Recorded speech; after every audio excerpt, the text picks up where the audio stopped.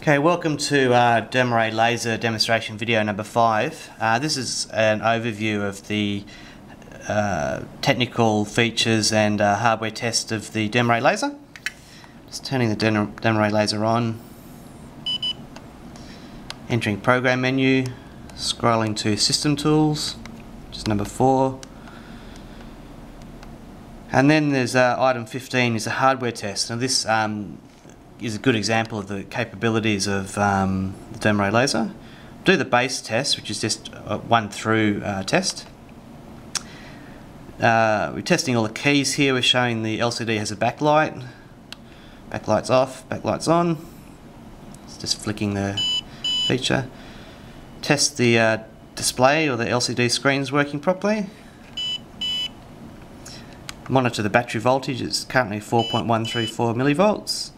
Now, this is another feature fairly unique to Dermaray. We can turn on and off each individual laser diode. So we'll turn on diode 1. We'll now turn that off and turn on diode 2. We'll turn that off and turn on diode 3. Then diode 4. Diode 5. This is a test of all diodes on. Now, another unique feature to the Dermaray Laser is the ability to run the laser modules at any percentage of 100. This will effectively run the lasers down at lower power outputs. And you'll notice the brightness of the laser lights is diminishing.